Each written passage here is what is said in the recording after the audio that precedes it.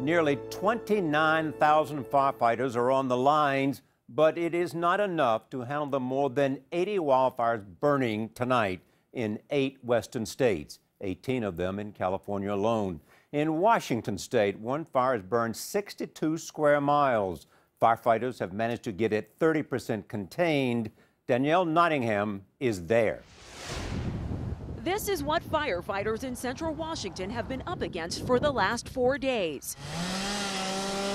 Flames appear as quickly as firefighters can put them out.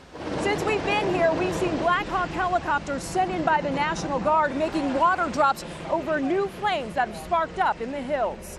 Matt Egan is one of 100 National Guard members out here on the fire lines.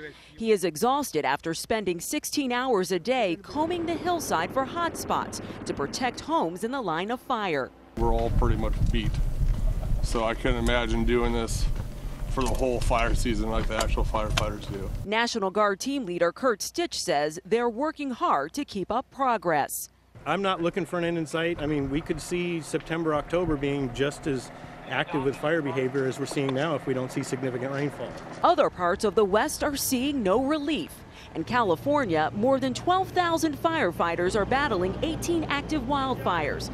And a dramatic picture in Idaho, as this fire roll sent flames shooting 100 feet in the air. Back in Washington, this is all happening at the peak of tourist season. Chelan, the resort town once known for its lakeside views, is now lined with burned homes. Teacher Rod Cool lost his home as flames raced up this hill. All the kids that I've had and all my friends that were firemen, every one of them tried to come down here and put this out, but they couldn't get here. The power lines came down, the smoke was too thick. The 200 troops the Pentagon is sending to help battle these wildfires are expected to arrive Thursday. And Charlie, the forecast here is calling for stronger winds in the coming days, so firefighters will need all the extra help they can get. Thanks, Danielle.